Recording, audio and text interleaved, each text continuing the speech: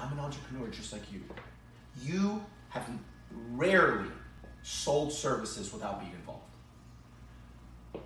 More so recently. No, in your whole life. Think about it. If you were not involved, what percentage of transactions in your business would that be? It's not a sustainable business. It's not. The reality is you are the reason people buy. Right. It's you. It's not the services, because you're not the only one that produces these services. I just figured out a way to make you more credible, more trustworthy, and elevate you in a marketing sequence, leveraging branding, which will get them to the sales table. Do you need to market your business when they're at the sales table? No, they're there already. I know.